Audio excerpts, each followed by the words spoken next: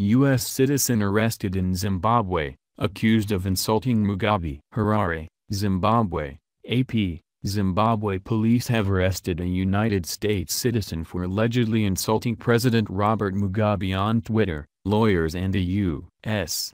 Embassy official said Friday. Police picked up Martha O'Donovan on Friday morning, Embassy spokesman David Maguire told the Associated Press. The police have not yet charged her, but they claim that tweets emanating from her IT address are insulting to the president, said O'Donovan's lawyer, Obe Shava, with the group Zimbabwe Lawyers for Human Rights. It was not immediately clear what the alleged tweets said. O'Donovan had been working with local social media outlet Mugabe TV, whose target audience is youth, Shava said. The outlet describes itself as producing satirical comedy sensations. Mugabe last month appointed a minister for cybersecurity, a move criticized by activists as aimed at clamping down on social media users. Zimbabwe was shaken last year by the country's biggest anti-government protests in a decade, which were largely fueled by social media posts.